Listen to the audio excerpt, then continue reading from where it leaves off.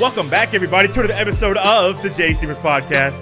This is episode number 84, dedicated to a man who is a self-proclaimed lip sparring champ, and we see that on display 5 days a week when he busts skip up, Mr. Shannon Sharp. And as always, thank you for listening and downloading to another episode of the podcast. On today's episode, we have Mr. Cory Thompson, co-host of the Scarlet Podcast, coming on join me to talk about the Ohio State basketball and football programs. Cory, like I mentioned, is the co-host of his podcast. Him and his co-host Johnny do a phenomenal job talking about and covering Ohio State athletics in season, out of season, after a game, and even about recruiting. It does not matter. Cory and Johnny do a phenomenal job all year long, even when things are not there's no games going on, just like it is right now. Cory and Johnny don't turn it off. It's almost like they turn it up just a tad. Also, Cory mentions a guy by the name of Kyle Lamb during our conversation. Now, Kyle Lamb is the host of the Locked On Buckeyes podcast, a part of the Locked On Podcast Network. He is also the guy that runs the podcast network that Cory and Johnny are on. So when you hear Kyle Lamb, I didn't want you guys to wait till the very, very end of our conversation to figure out who this Kyle Lamb guy is. I didn't want you to hope that Jay would fill you in. I'll fill you in up front rather than fill you in at the end. So without further ado, let's go ahead and take a trip to Orlando, Florida, the Sunshine State, to enjoy my fun conversation with Mr. Cory Thompson, co-host of the Scarlet and Great Podcast.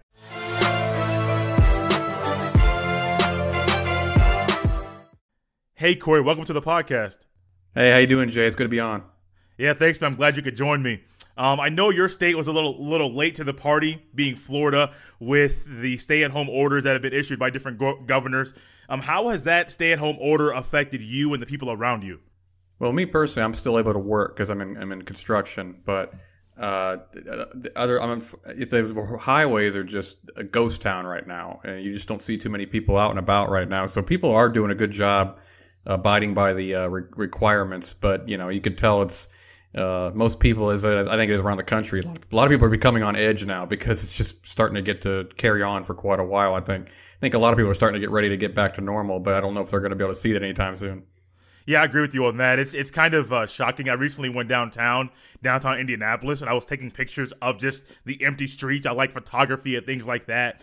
And it was just scary. It was odd to see, like you mentioned, the empty streets there. Here downtown Indy, where normally it's hustle and bustle, and there's stuff going on every single night. The bars are hopping. There's games going on, whatever it is. And all of a sudden, I go down there, and there's nothing. I mean, it is scary. And I'm sure, like you mentioned, like people seeing the empty streets, I'm sure it is scary. And how was your family, mom, dad? How are all they doing, coping with this odd time in our lives? It's interesting. My family usually is very, they have a thought of it. It's not as bad as what the government's making out to be, unfortunately, but I mean, they still abide by the rules. I mean, there's 6 foot distance, so, stuff like that. But, I think that's most of America, to be honest with you, unless you read Twitter. They kind of feel like, okay, I know it's bad. I take it seriously, and that's kind of how my family is. Yeah, I respect it. I respect what it is, but we need to get back. We need to find some normalcy again. So, yeah, but they're doing well. I mean, they're just, we're just all plugging along, doing the best we can. That's good. That's all we can do with this odd moment in our lives. Speaking of an odd moment in our lives, how this kind of changed everyone's perspective and it halted everyone's lives. Beginning to middle of March, it was the Big Ten tournament was coming around. Ohio State basketball was looking to kind of go back to the ways that they started the season. As they started off 9-0, and then all of a sudden, over the next 10 games, they win 3-7. What were some of your observations with this current basketball season with Ohio State? Yeah, it's interesting how the yin and yang of this season. They started off strong, went down in the middle, and then started to finish strong. They've won 10 out of the last 13, and won some good games, some key games in there as well. It was interesting. It looked like just the chemistry had completely fallen off the cliff in the middle of the season with the team. They just really didn't know what their identity was. Johnny, my podcasting partner, actually got a chance to talk to Chris Holtman because Chris was actually scouting a player at Johnny's high school where his wife works. Okay. And he got to talk to him, and he says Chris was pretty candid. He said it's just a confidence issue. The young guys lost their confidence along the way. And it's just really hard for young players to get it back. Because remember, other than like Caleb and Andre, everybody was a sophomore or freshman. And Walker was in his first season with Ohio State. So it was just a matter of just building that team chemistry back and getting their confidence back. And you saw it come back. I mean, Kyle Lamb was saying it for weeks. There's still a good basketball team in here somewhere. The analytics are saying it. And of course, lo and behold, they got their shot back. They started driving to the basket more. Their defense got more confident. They just got better and better as the season on. They turned it around against Northwestern, and that was kind of like the kickstart the rest of the season off. And it's unfortunate because I thought they were kind of getting hot for tournament time. Yeah, it's unfortunate. Not just Ohio State, but many other teams. They were starting to get their groove and turn things around at the right time. I think one of the bright spots of this basketball team this year was Caleb Wesson. I normally don't follow. I love Ohio State football. I don't normally follow their basketball team. I did a little bit when Mike Conley and Greg Oden were there about 10, 13 years ago, but they lived in the same area and they played against my rival school in high school. So it's kind of like, oh, I saw those guys dominate my high school. I'm going to follow them in college and watch them dominate everybody else. And so I was looking at the beginning of the season and I saw that he transformed his body, Caleb Wesson that was, and then that transformed into better play onto the court. Were you expecting that kind of play this year? Yeah, I mean, you got to expect him to get better and better, and especially as the better shape he gets. And I think the only part that kind of weakened his game a little bit was he couldn't push people around as well down low anymore. But very true. But he was great on the high edge. He was great at his rebounding. Out of nowhere became very lethal for Ohio State. There was games getting 10, 11, 12, 13 rebounds out of nowhere. He didn't used to do that consistently. His scoring, it didn't drop, but it became different. He was obviously one of the best 3-point threats in the Big Ten, even as a big guy. Every time he shot the ball, I thought, normally when a 6'10" guy shoots the ball from three land, I'm thinking, oh, geez, that's not what we want. But with Caleb, you're thinking, yep, go ahead, take the shot. We know you could make it. His low post game wasn't quite as strong this year, but it's a give and take. He lost some of the body weight. But he's quicker because of it. He's more athletic because of it. He's better on defense. He was amazing on defense this year. A lot of people didn't give him credit for that. He's gone now. It's unfortunate, but you know what? You knew you weren't going to keep him forever. I wish him the absolute best in his pro career, wherever that may be, NBA, Europe, whatever. I just wish him the absolute best going forward. Yeah, Cory, that 6'10" guys, they all want to shoot the deep ball now. They all want to shoot the three. And you kind of got to expect, it's kind of how I am with Giannis. When Giannis shoots a three, I mean, it's like, why are you doing this? Oh, yeah, everybody your size does it. We kind of got to expect that kind of things from those big guys nowadays. Yeah, like Dirk Nowitzki, Kevin Durant. People forget that these guys were 7 foot, 6'10", it's just because they could shoot from anywhere on the floor. Yeah, I remember when Kevin Garnett came into the NBA and he was shooting 20, 21-foot jump shots and they were still twos. I'm like, first off, you might want to get your feet a little bit further behind the line to at least you're behind it. But it's like he's shooting them and he's kind of consistent and he's confident. But it's kind of the trend of where the NBA and where basketball as a whole around the world is going. I know it's early. I mean, normally basketball season just ended. But if you were kind of predict what type of Buckeye basketball team there will be next year, what kind of team do you think there would be? Interestingly enough, I think we're going to see a more pure Holtman-style team. I think when Caleb's there, Holtman's not a guy who runs through a big, not very often. But when you got a guy like Caleb Wesson, you do that. And it's not a knock on anything. The chemistry was fine. It worked well for 3 seasons. I know there was ups and downs, but he still won 20-plus games a year. And they look primed to make a decent run in the tournament this year, but unfortunate circumstances. But I think next year they're who's going to be the big? It's going to be EJ Liddell and Kyle Young are probably going to start.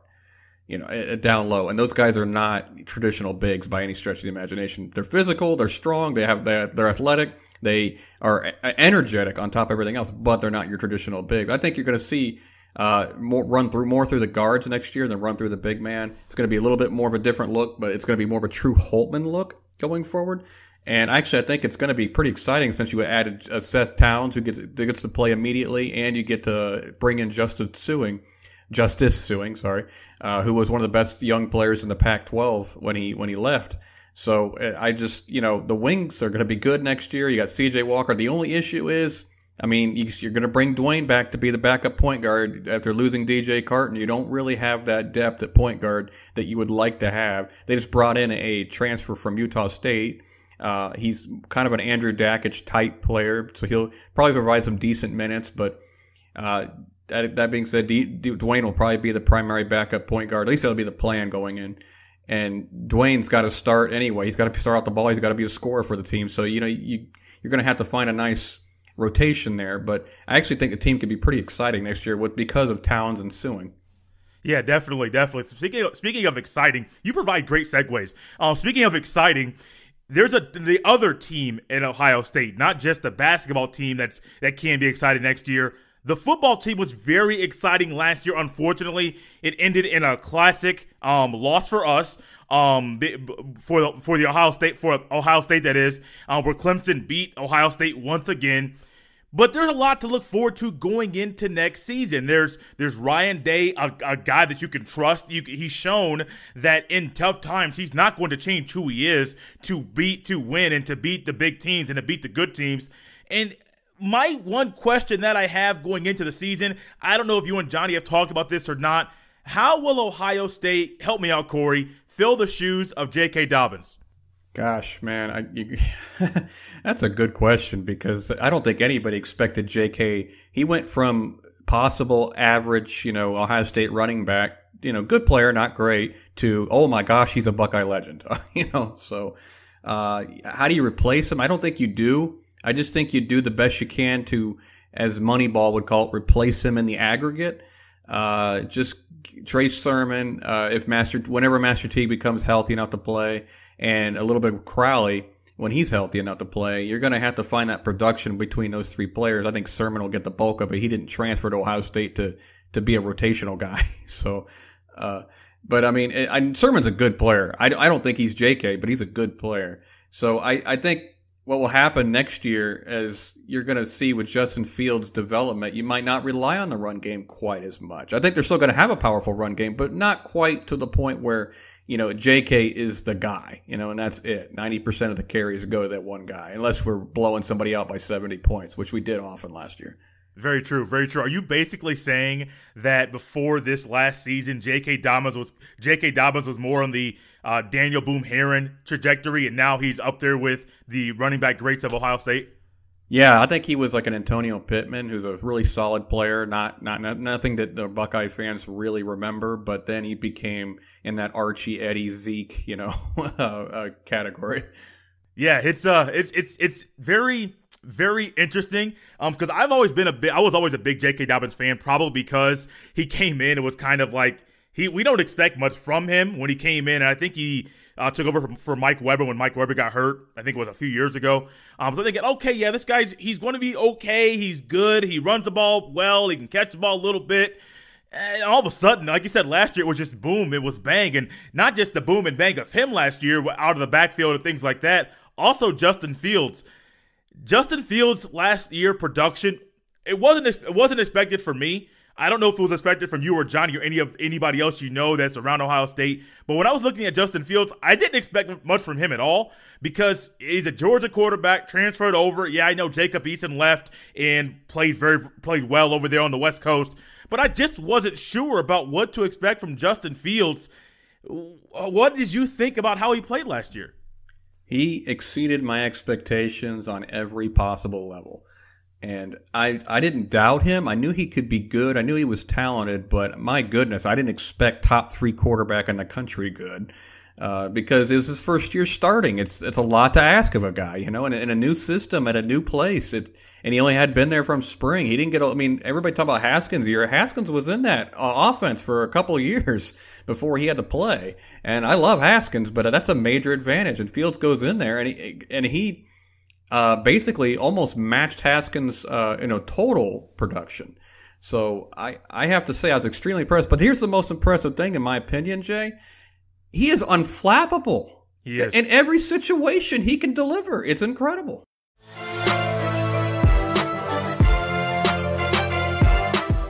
Have you ever thought about making your own podcast? It seems like that's the in thing right now. Well, do I have the people for you? Anchor is a one-stop shop for recording, hosting, and distributing your podcast. Best of all, It's 100% free and extremely easy to use. And now, Anchor will match with great sponsors who want to advertise on your podcast. That means you can get paid for podcasting right away. To get started, go to anchor.fm/start.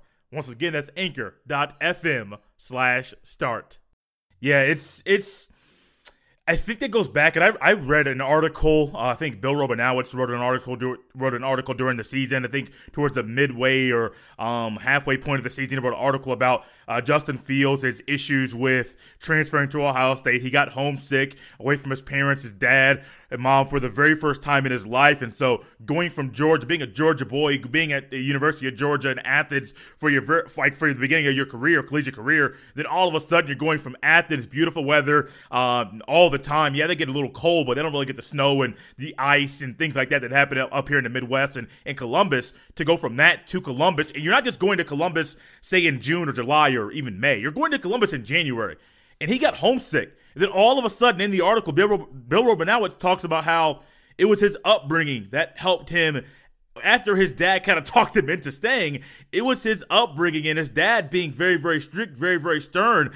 And Justin Fields he developed almost like a stone face where you couldn't read him. His mom's, and I think she's in a she's a lawyer, an attorney. So she's having to read people all the time. And even she could not read her son, just because he kept that stone cold, almost like a poker look on his face. Like, I know what I'm going to do. You don't know what I'm going to do. And in any type of adversity, he just stayed the same way. And Cory, that transferred right over into the football field every single game. Yeah, absolutely. I think, to be honest with you, his most impressive game this past season to me, and maybe not numbers-wise, maybe everybody would disagree with me, but the Big Ten title game, he was hurt. He was really hurt. He was not playing well that first half. But, man, the fact that he can come back the second half against a team with confidence, against a team that's about playing you, and just light it up the way he did, just shows the kind of character and strength that he has, that he can let those mistakes roll off his back. Hey, it's a whole new ball game in the second half. Let's go get it done. And he got it done. He did. And I happened to be at that game. And in the first half, it was ugly, man. I mean, you watched it on TV. That game was ugly. And it wasn't just Jonathan Taylor's. Everyone thinks, I think the wide receiver's name, I forget his first name, but Cephas, yes, number 87, was doing whatever he wanted to. And I'm at the game. And I was texting Mandy. You know her as well. I'm texting her like, "Where's Jeff Okudah? Where's Okudah at?" Because in the stands, we had no idea. But it wasn't just Okudah being out, because I think he had a head injury or something that had him keep coming in and out of the game. But all of a sudden, Fields came in, like you said, second half. It was a tale of two halves. The first half, Wisconsin dominated up front, and I know they were upset, they were mad, because they had to watch that film from the previous game when they played Ohio State in the middle of the season, and Ohio State dominated. Yeah, the scoreboard, you may say, well, they didn't score 70 points. It doesn't matter. They dominated in the trenches, and those big linemen that Wisconsin normally has, they had to put up with talking, not just that week, from the end of that very game in the middle of the season, all the way up into the Big Ten championship game. They had to put up with, you guys got beat. You guys got destroyed. You guys didn't put up a fight. And then lo and behold, Justin Fields, yeah, he had to get his line working and he had to get his team motivated, but he had to stay motivated. In that first half, a lot of guys first year starting, the biggest game of the year, they're going to fold. They're going to be flappable. Justin Fields is not that way. And it's kind of hot. It's kind of hard, because how do you improve off of that? I'm like, Cory, that's what I'm thinking in my head. Like, how does Justin Fields improve off of that type of performance last season? Yeah, it's a tough question. I'd have to be Ryan Day to answer that one. But the way I see it is, he attacked the outside, the sideline quite a bit last year in the passing game. I felt like sometimes they might have been protecting him in the passing game just a little bit because he's still developing. I think this year, who knows, all the reps being taken away because of the illness going around, but I have no doubt that we've seen the videos. We know he's working, but I think this year maybe they open up the passing playbook a little bit more because it allow him to have more of a field general sense. Because look, JK's gone. He's the captain. That Tom Hanks film, I'm the captain now. That this is Justin Fields' time now. You are the captain, sir. You're the field general. You get to see what's going on throughout the entire field. Probably the coaches are going to take some of the reins away from him in the sense, not away from him, but you know what I'm saying? The coaches are not going to keep handcuffs on him a little bit. They're going to let him grow because he's been there now. He's seen the big lights.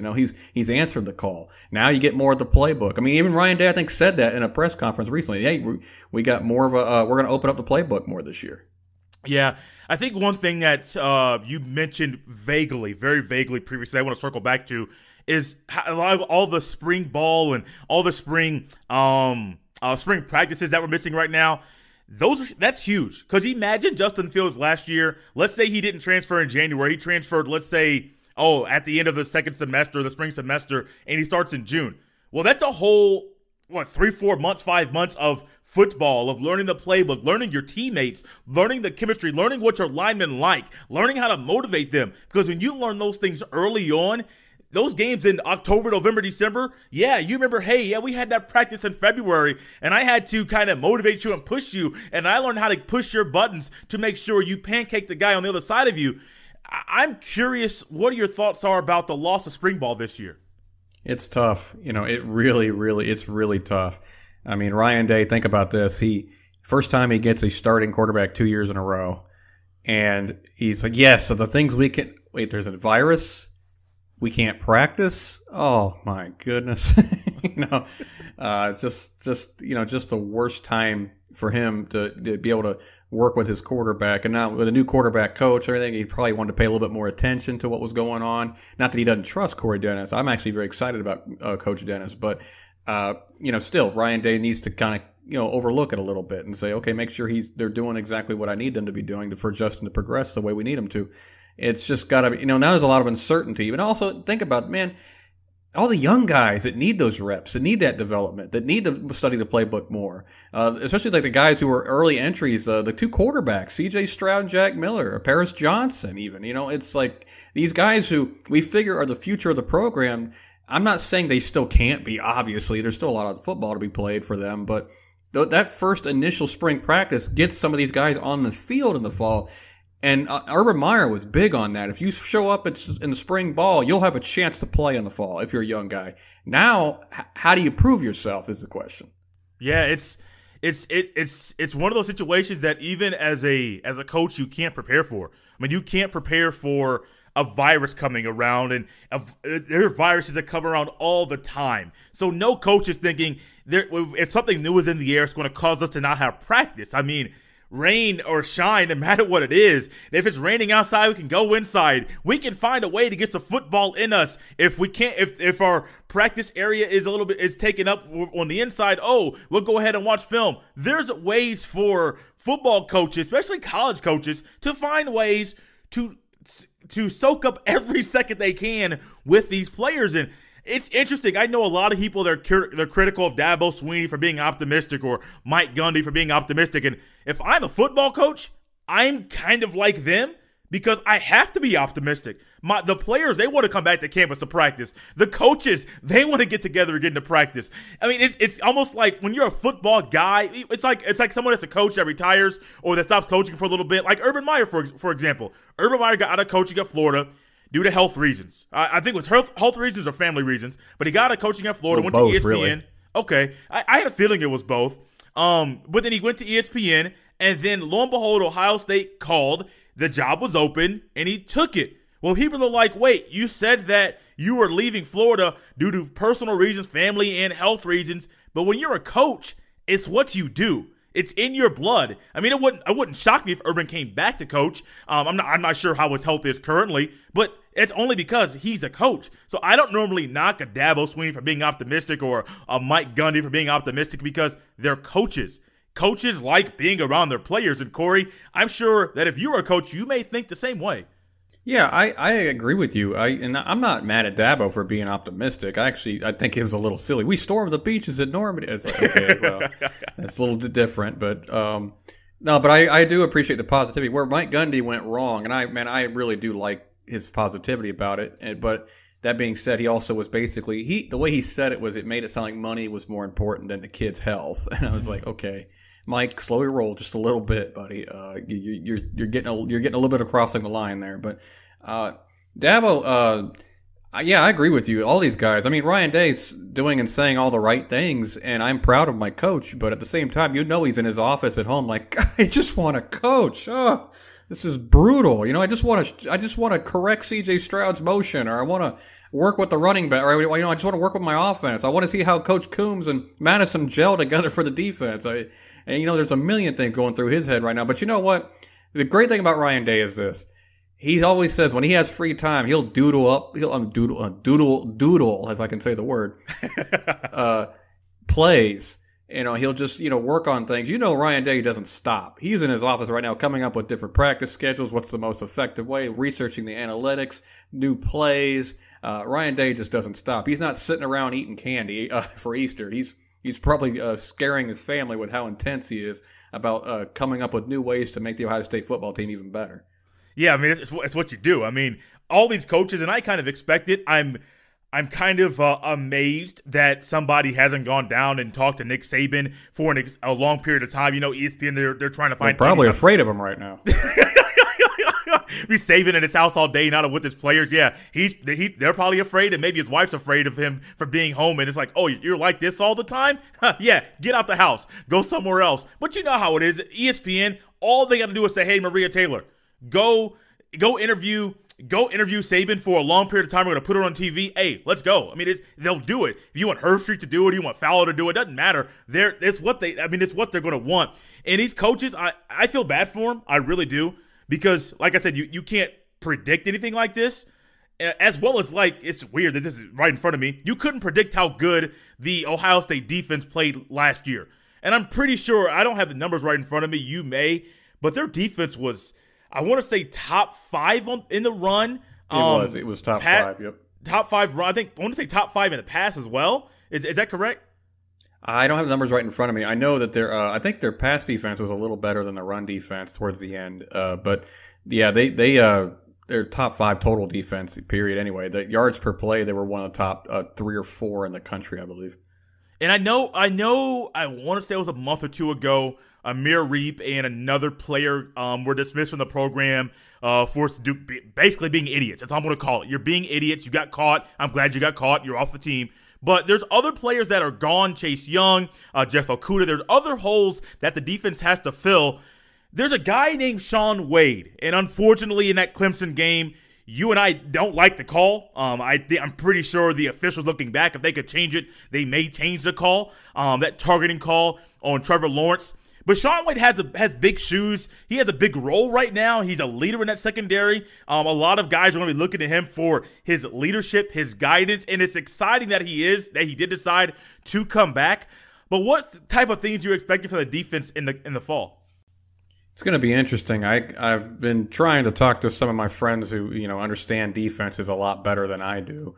And Scary Coombs is probably going to move away from that single high safety a little bit and go more to traditional 2 safety sets. It'll be interesting to see what they do with that third corner. I don't know what they're really trying to do with that. I think it'll be a little bit more of a traditional style defense than it was last year. But I also think that's because of the depth at corner. We don't have a lot of depth at corner, and especially now that what happened with Amir Reep and Jocelyn Wentz, it's like, well, they got what they deserved, but at the same time, it does leave you lacking for depth. I know that's not the most important part of it. I do agree with that. For anybody screaming at me right now, but so when you don't have the depth at corner, you got to make up for it in somewhere. I do love the fact I was talking to Sean's dad a little bit.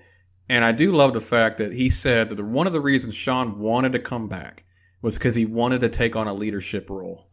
I loved hearing that. And from what I understand, Sean's become more vocal. He's become more of a leader, getting the other guys coached up on how to play their positions. Sean's the one we just don't have to worry about. He's going to do his job. The other corner, that's going to be interesting. But the good news is you hear about Sevyn Banks is starting to erupt, starting to look really good.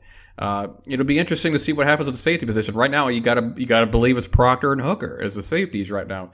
And I gotta say, I know Proctor's got great ability, but he didn't inspire a lot of confidence in that Clemson game. No. So it'll be interesting to see how much better he can get going forward, especially missing out on the spring, which is terrible timing. And honestly, the thing I worry about the most, Jay, is I know you can't replace Chase Young. I know you can't.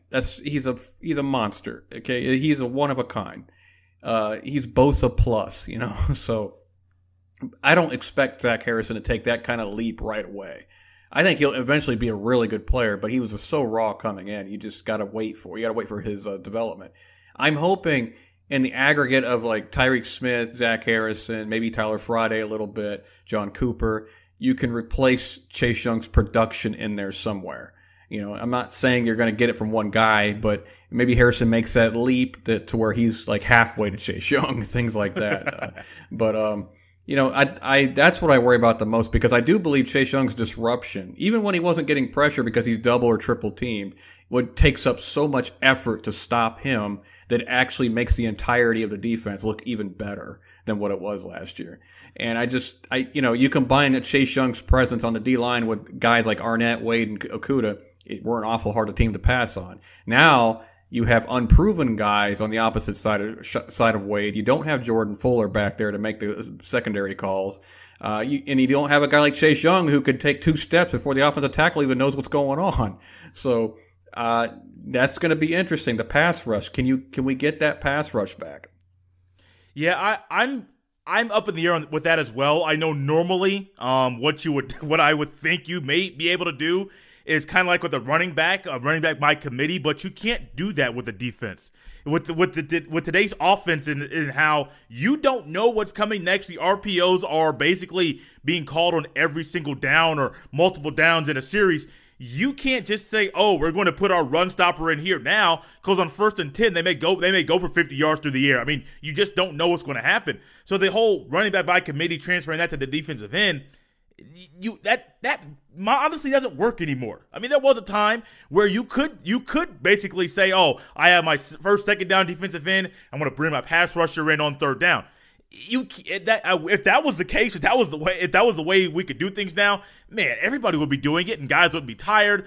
Injuries would be a lot less than they currently are, and things like that. But the defense, to me, it's hard. It's very, very, very hard to duplicate what they did last year.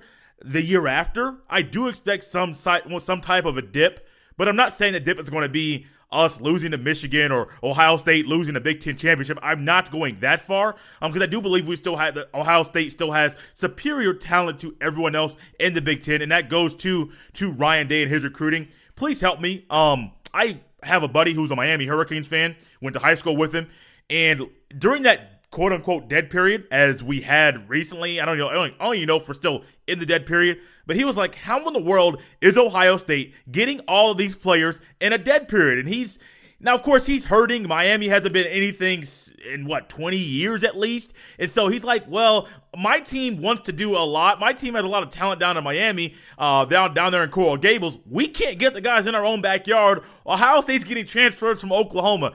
How does Ryan Day get all these recruits to come in? Well, I think Ryan Day is considered one of the greatest offensive minds in college football right now. I'd actually put him above Lincoln Riley. I think Lincoln's a great coach, but and a great offensive mind, but I also think he's a gimmick guy. Whereas I think Ryan Day and Kevin Wilson, by the way, for a guy who doesn't get enough credit, design, they don't do anything really that tricky or, gimmicky. They just run it down your throat, so. I actually prefer that style because you know what's coming. You just can't stop it. Anyway, that being said, I just think Ryan Day has that reputation. How do you get C.J. Stroud instead of Georgia? I know Georgia's offense was pitiful last year, but still, it's Georgia. And how do you get C.J. Stroud to not want to go to Georgia when he has to come here and compete with Jack Miller? He has to come here and wait his turn. Whereas he can go to Georgia. He may have competed for a starting job his first year. I don't think he would have, but he may have. They had nothing. And he's, a top flight quarterback. So, I think Ryan Day's reputation as an offensive mind, and he's young, he's energetic, he's got that. Kyle Lamb and I were talking when Ryan Day got hired, and we both said this guy has the makeup for what the college athlete needs today. He's got that. He's going to recruit extremely well. I didn't know when it would happen. I didn't even think it would happen this soon, but I knew he'd be a great recruiter. Just because once he was locking down Zach Harrison, once he's locking down Harry Miller and Garrett Wilson in that class, because Urban wasn't getting Zach Harrison. You know what kind of recruiter Urban is. Yes. So when Ryan Day sat down and did in-home with Harrison, of course, beating up on Michigan helped. But when he sat down with his family and got him, I said, you know what?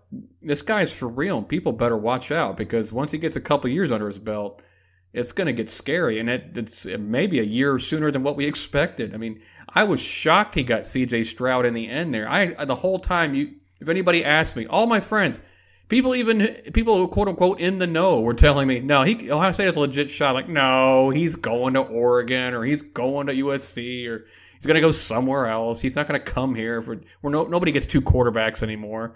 And of course, lo and behold, he commits to Ohio State. Ryan Day is just a killer, man.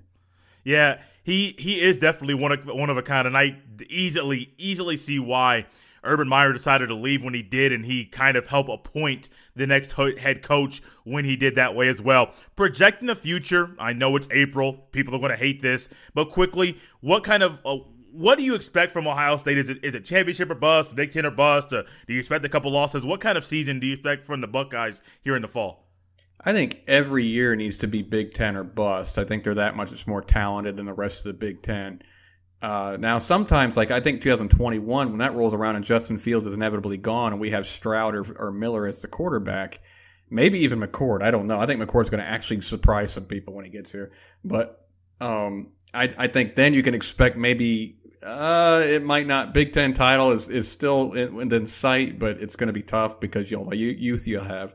But that being said, I think next year for sure it's got to be at the very least Big Ten or bust, and I do think they should compete in the playoffs for a national title. I agree with that. It's so much talent. Coaches are great, and you mentioned Kevin Wilson earlier. He got a bad rap with Indiana when he was a head coach there, and me being here, my mom went to IU, and I'm like, Mom, your school's horrible. Your school's trash.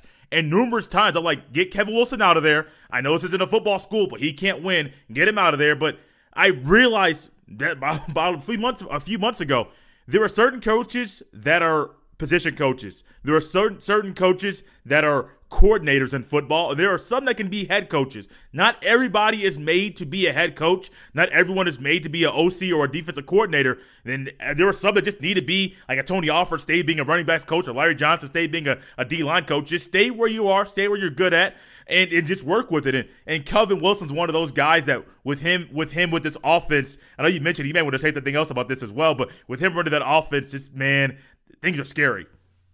Yeah, it's crazy, Jay, because I said on Twitter earlier this year that, or maybe even in the end of last year, I don't know, I think it was right after the Clemson game, I said, I bet you anything with Gert Yursich being gone, because I knew why. I always felt like Ryan Day took the play calling, not because, he's confident in himself as a play caller, but he doesn't want to be the main play caller as a head coach. I always felt like when Yursich gone and one of the egos gone out of that play calling room, he was going to start leaving the reins to Kevin Wilson a little bit. And of course, you heard him in a press conference kind of not really say all that, but kind of hint towards it. He's like, I think we're going to have Kevin be more involved. And I thought, that's a good thing. I bet you anything, if he gives it to Kevin Wilson, that's a good thing. I had people argue with me, I don't like Kevin Wilson. I'm like, did you see that run game he just designed? Did you see that? Nobody could stop it. No top 5 rush defense in the country could even touch JK. And that offensive line was killing people. And I know, look, Coach Stud has done a great job, but Kevin Wilson has his fingerprints all over that offensive line. Yeah. I believe wasn't he with Bob Stoops at Oklahoma? Yes, he was, and he set some records for his offenses in Oklahoma. Yeah, I mean, we forget about it, and even like if I was going to go to an IU football game and mention how great of a coach Kevin Wilson is, they're like, what are you talking about? He was horrible here. He didn't do anything. He embarrassed us. We couldn't beat anybody. We lost to Purdue. I'm like, well, first off, IU's not a football school, so you got to expect to beat Purdue? Okay, yeah, great. It's good for the old Oak and bucket and all that kind of stuff, but you can't expect every single year when you're not a football school where you're struggling to just get to a bowl game to beat your rival. But yeah, they may say it, but you can look at him. He's an offensive guy, and he's perfect for college. He's not one of those guys. I love guys like him that stay where they're good at, because a lot of guys, they want to take the leap and go ahead and go to the NFL or the professional ranks. Rick Pitino being one of them. John Calipari being another one. They take the leap, go from college, go to the NBA, and then come right back to college, because that's what they're good at. That's what they're best at. And Kevin Wilson being another one, I believe he's best at that as well. Cory, it's been fun. Before we close this thing out, I have 9 quick questions I want to ask you to kind of get your first thought. First quick thought that comes to your head when you hear what comes out of my mouth through the speakers, through your headphones, and then we'll close this thing up. At the end of this, I will allow you to promote your show, let people know where they can listen to you and Johnny, and then also where they connect with you on social media as well. Question number 1. Who was the better college football player, Joe Burrow or Chase Young? Gosh, good question. I'm going with Chase Young on that one. I think Chase Young is based on his ability. Joe Burrow has amazing ability, but I think if what was his name? The coach that went there, I can't remember the offensive coordinator's name. Joe Brady. Joe Brady. Yeah, if Joe Brady doesn't go there, then I don't think Burrow ever has an exceptional year. Favorite NBA player, current NBA player, and favorite of all time? LeBron James for both. Okay. But first I want to caveat that. I'm not saying he's the greatest of all time. I do think Jordan is the GOAT, but LeBron's my favorite. Okay. A game you watched you'll never forget. 2002 Ohio State national title game against Miami. I was young. I was hanging around a bunch of Miami fans, along with Ohio State fans, and I truly did not expect to win that game. I don't think anybody did. Favorite vacation spot? Gosh, I'm in Florida, so you know what? Believe it or not, I've never taken a vacation in my life. So. Oh, really? Yep, never. I've just been working forever. So. Oh, workaholic. I like it. Okay, so this is the next one. It kind of goes right with that. Where would you like to go on vacation? You know what? I'm a theme park guy. I don't get out to. I'd like to go try some other theme parks because I got them all here in Florida, but. I like to go out to California, some of the maybe Disney out there. Okay. A job in sports you would love to have? I'd love to be a GM. I'd be terrible at it, but I'd love to be one. Kind of like a GM in Madden, doing your own franchise or fantasy mode? I'll just simulate games and try to build a team. Yeah. A game you would love to attend in any sport?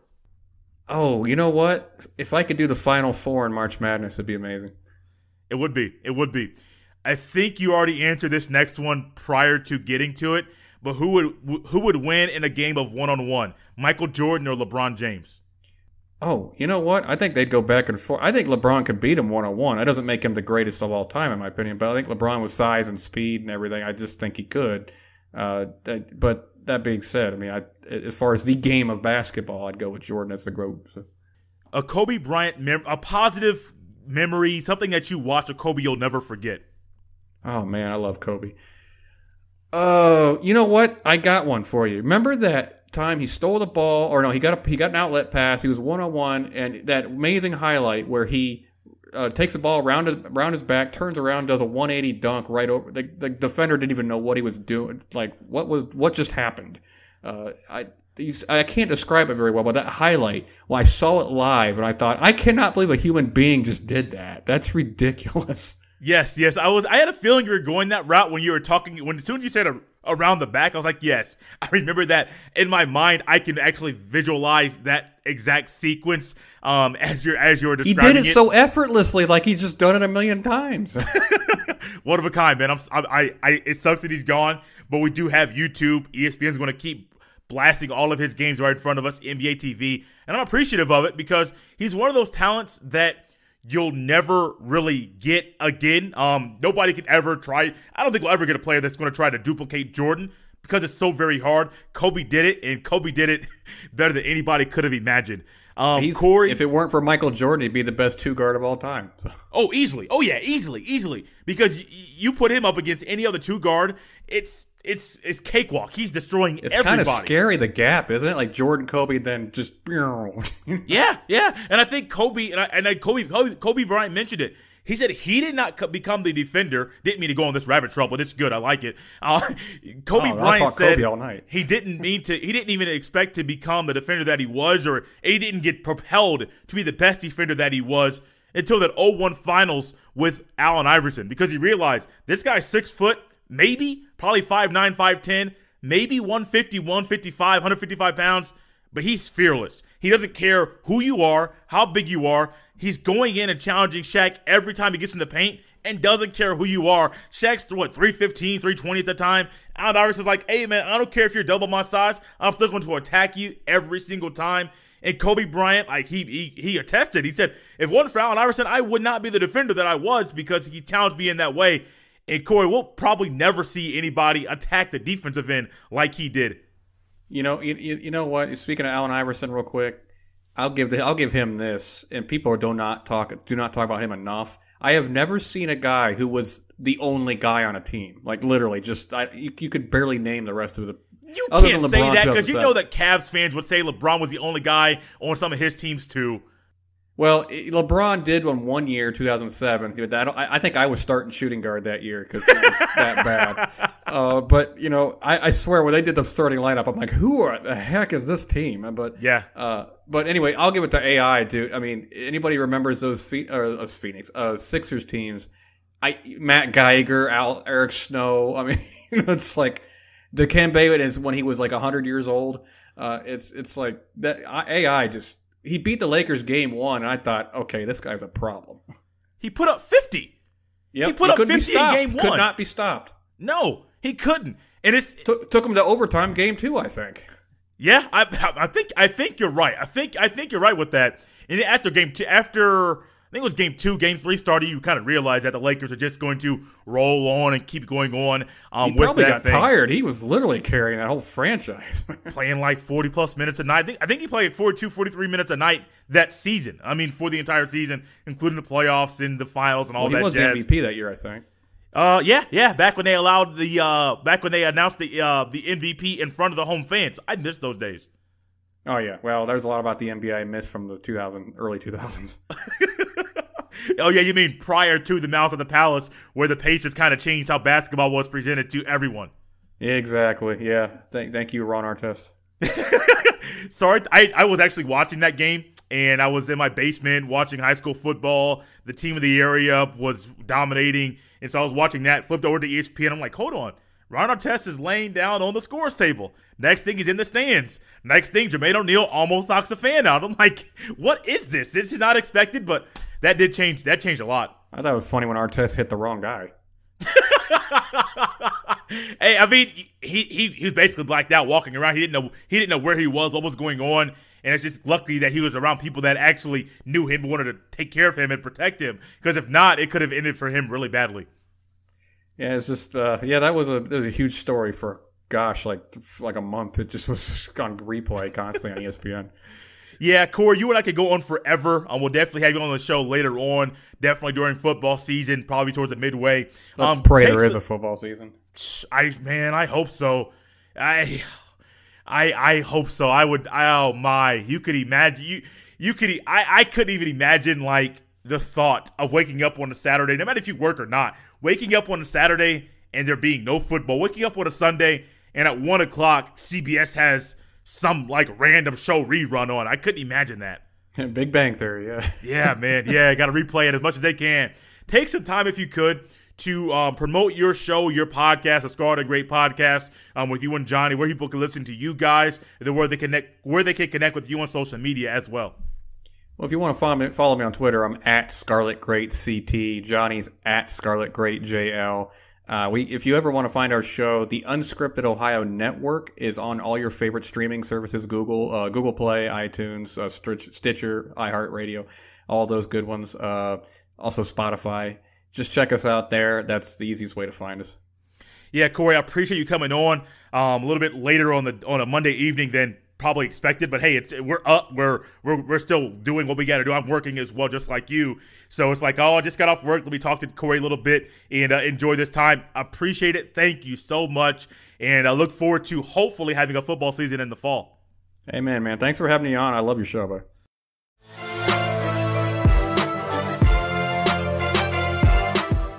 Did you enjoy that impromptu conversation at the end about early 2000s NBA basketball? Because I know I did, and I surely know Cory did. That was not planned. Here in my notes, I'm looking them over right now as I am talking. Nowhere on here does it say, Jay, take a left turn and talk about early 2000s NBA basketball. Or at the top of the page, it's all my notes that are talking about the Ohio State basketball and football programs that Cory and I talked about. After that, there's a big note at the middle of my page because I tend to forget things, so I had to make that note kind of big and then circle it. After that, it's the last 9 questions or 9 thoughts / questions. Give me your first thought, something that just pops in your head whenever you hear what comes out of my mouth. That's all those things, and I have check marks next to those to make sure I covered all of those. At the end, I have another big note because, like I mentioned, I tend to forget things. So the bigger the note, I had to put some lines underneath it, exclamation points after the last word to make sure Jay got that part covered. But nowhere on there, I've looked at this thing over and over and over again. Nowhere on here does it say, Jay, take a left turn, a sharp left turn, an unexpected left turn, and talk about early 2000s NBA basketball. Not on there, but I loved it. It was a great way to capitalize and end a fun conversation that Cory and I had. Yes, it was all about Ohio State athletics, basketball and football, 2 things in him and I. I'm focusing more on Ohio State basketball now than I used to. Always focus on the football program. Cory focuses on those all the time, which is why he's great about that. He's great to bring on for these kind of conversations. But even better, hey man, impromptu.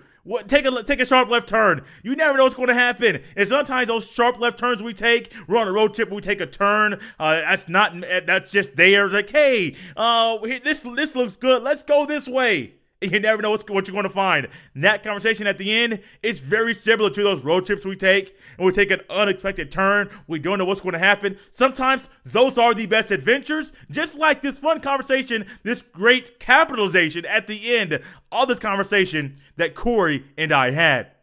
Thank you for listening to another episode of the Jay Stevens Podcast. As always, you can follow me on Twitter at jstevens07. If you're not on Twitter and you would like to connect with the podcast, send your emails to jstevenspod@gmail.com. Remember to always subscribe, rate, and review. It's a great way for people that are searching for new podcasts to listen to come across this one. Then remember to always get the word out about the podcast via word of mouth. The things that we enjoy in life, we are more willing and somewhat wired to tell other people about. So no matter if this was your first episode or if you have been listening since episode 1, be sure to let people know about the podcast. This has been episode 84 of the Jay Stevens Podcast. I'll see you next time.